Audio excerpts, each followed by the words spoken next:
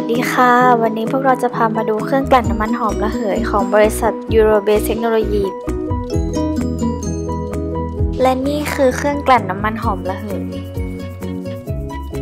และนี่คือถังต้มน้ำที่ผลิตจากวัสดุสแตนเลส SUS 304ส่วนถัดมาจะเป็นคอนเดนเซอร์และนี่คือตู้ควบคุมไฟฟ้าติดตั้งระบบป้องกันน้ำแห้งพร้อมติดตั้งปุ่มฉุกเฉินส่วนด้านหลังจะเป็นชิลเลอร์หรือชุดผลิตน้ำหล่อเย็นที่ติดตั้งมาพร้อมกับเครื่องภายในถังต้มน้ำจะประกอบไปด้วยชุดใส่วัตถุดิบที่สามารถบรรจุวัตถุดิบได้อย่างน้อย50ลิตรและด้านล่างจะเป็นฮีเตอร์หรือตัวให้ความร้อนต่อไปจะเป็นขั้นตอนการกลั่นน้ำมันหอมระเหยจากเปลือกมะนาว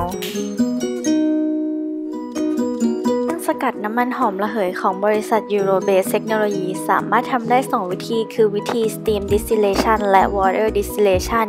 โดยวันนี้เราจะนำเสนอด้วยวิธี Steam Distillation ขั้นแรกใส่น้ำลงไปในถังต้มน้ำนำเปลือกมะนาวใส่ลงไปในถังวัตถุดิบปิดฝาถังต้มน้ำให้เรียบร้อยทำการล็อกด้วยตัวล็อกฝาทั้ง4ด้าน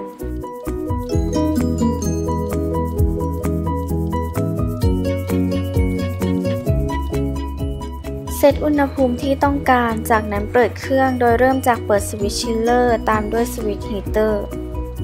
รอเครื่องดำเนินการใช้เวลา1ชั่วโมงโดยประมาณเพื่อรอไอน้ำระเหยผ่านเปลือกมะนาวและควบแน่นบริเวณคอนเดนเซอร์หลังจากนั้นเราจะได้น้ำและน้ำมันออกมาบริเวณนี้น้ำมันซึ่งมีความหนาแน่นน้อยกว่าจะลอยตัวและแยกออกมาบริเวณด้านบนส่วนน้ำจะไหลลงบริเวณด้านล่างสำหรับข้อมูลเพิ่มเติมสามารถติดต่อได้ที่เบอร์ 0818072275 หรือเบอร์ 025742275 หรือ www.eurobasetechnology.com